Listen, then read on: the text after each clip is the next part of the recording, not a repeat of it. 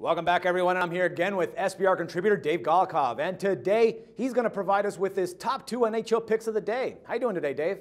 I'm doing pretty good. All righty, man. Let's start with the Toronto Maple Leafs going up against the Detroit Red Wings.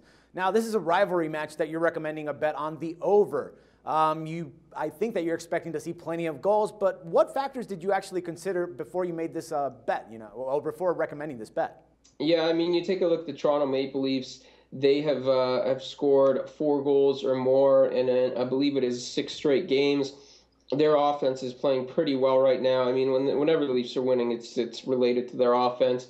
It's clicking right now. You take a look at Detroit. This is a team that's actually, entering today. Detroit is at the top of the Eastern Conference, if you can believe that. But that aside, one of the reasons why Detroit's playing so well is the offense has woken up.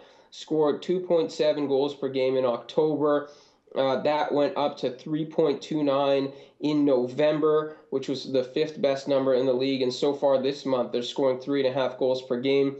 Leafs, again, they're not a defensive team, giving up 3 goals per game themselves, going up against a pretty good offense with Detroit. And the Leafs are bringing their decent offense to Detroit. I think over is the play that makes the most sense here.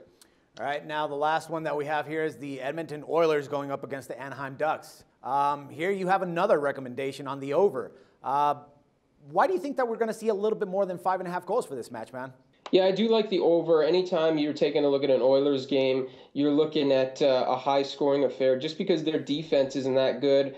Gave up 5 goals yesterday to the San Jose Sharks, allowing 3.33 on the year. And on the flip side, you see them playing an Anaheim Ducks team that's known for offense, is a team that typically scores well. Even without Corey Perry in the lineup, I still like the Ducks to score in that neighborhood of 3-4 goals. As for the Oilers, we'll need a pair from them, and I think we get it. Frederik Andersen, .895 save percentage this month for the Ducks. He's given up 21 goals in his last 6 games. I think you factor those 2 things together, and we get an over in this game. All right, good stuff, Dave. Thanks a lot for all the insights, man, and we'll talk some more hockey again tomorrow. Okay. Take care, man. And for SBR Picks, this is Dax Floyd.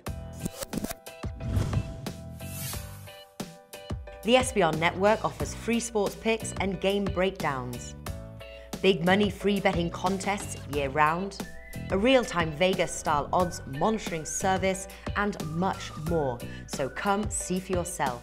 To stay updated on SBR news and promotions, follow us on Twitter, Facebook, and Google+, and do be sure to subscribe to the Sportsbook Review YouTube channel to catch all our daily sports shows.